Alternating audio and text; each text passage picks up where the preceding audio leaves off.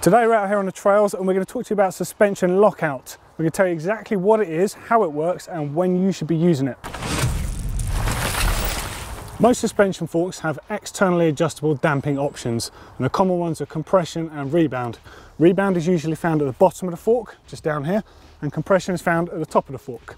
This particular model of fork is a RockShox Lyric and it's got a very simple single dial on the top, just to close the low speed compression damping or fully open it. So low speed compression damping is the sort of damping that you want to stop the fork moving to your movements and also to help keep the fork extended, like keep it up a bit when you're riding through turns and stuff like that.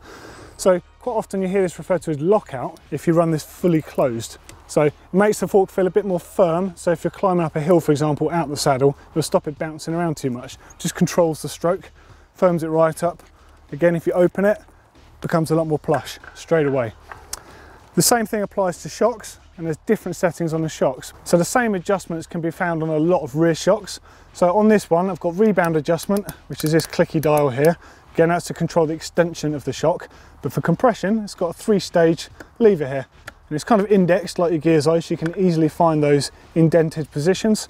So there's fully open, there's midway, and then there's closed. So open, you want to use that when you're just riding sort of rooty, rough trails where you just want the suspension to give you the maximum control and grip out there. The mid setting becomes really useful for climbing, where you just want to keep the bike sitting up slightly so you're not going to strike your feet as often, but it still allows a lot of traction to the back wheel. Fully closed or locked out is the sort of setting you want if you're riding perhaps on the road or on a fire road. The perfect sort of thing for an enduro event climb.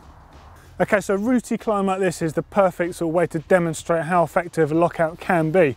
Now I don't want to lock out the suspension fully because it's quite rooty and I want the maximum traction I can get. If I run it fully open, it's going to give me that traction, but as the suspension is actuating, my feet are going to be really close to striking these roots, so I need to get the best of both worlds, and that is that mid setting, and it works really well for this sort of occasion. So engage in mid mode. Make sure I'm in a nice low gear, and then hopefully I can get up this without any sort of strikes.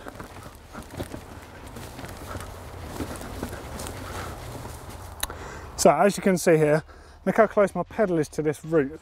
You imagine with my body weight on this bike and the sort of sagging motion that you get when you're actually really digging in a climb, you're going to strike that. So running it in the mid setting is really helpful for this, just to keep the bike a little bit higher, but I'm still getting suspension use, so still getting the most of the traction to the back wheel.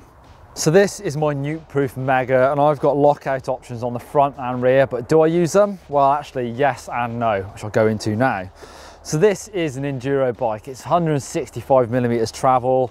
To me, it feels like a mini downhill bike. So I do take it on those sorts of rides where there may be one big climb and then I'll ride a pretty much downhill track and then do that big climb back. It's by no means a cross-country ride where I maybe would use a lockout on and off quite a lot. With this, it's either one or the other. So I open it up for the downhills and then I close it for that big climb back to the top.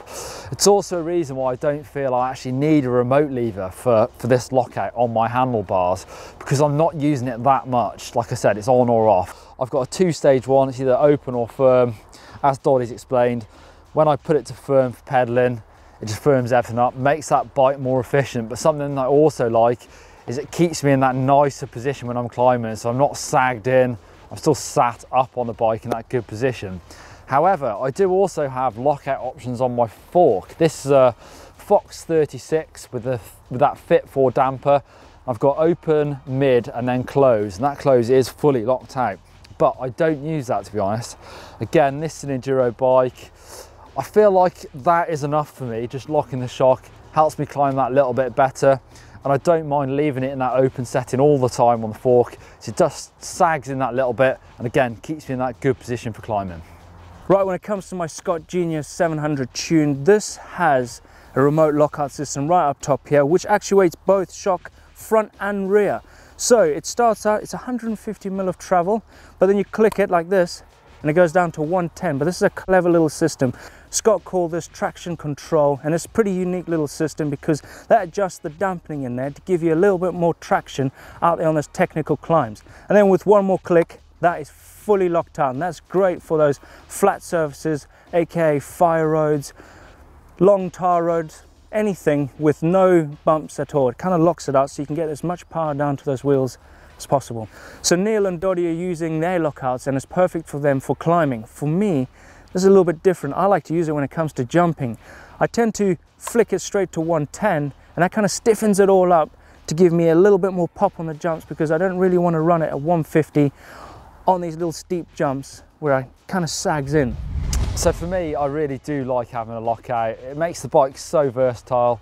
You can have actually a pretty long travel bike and turn it into an almost a rigid bike, and it does make a big difference for climbing. Yeah, just a flick of a switch or a turn of a dial can really change the ride characteristics of your bike. If you want to see some more videos, click over here for a tech from the EWS where the mechanics talk about how they set up the bikes. Yeah, and if you want to find out about how to tune the air spring on your bike, click down here. Click on the logo to subscribe. Give us a thumbs up.